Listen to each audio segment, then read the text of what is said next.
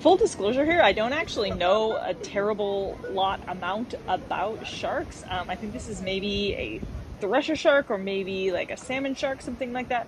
But either way, I think this guy is doing the right thing in this case. Sharks obviously need to use the water in order to breathe. They're not capable of breathing the air. So I think in all likelihood, this probably was the best thing to do.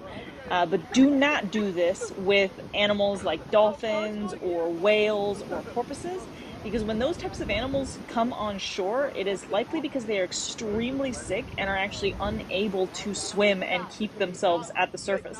They need to breathe air, so their last ditch effort is to come ashore. So you need to call the local authorities if you see a whale, dolphin, or porpoise, because if you float them out into the ocean like this guy is doing with this shark, that animal is likely to drown.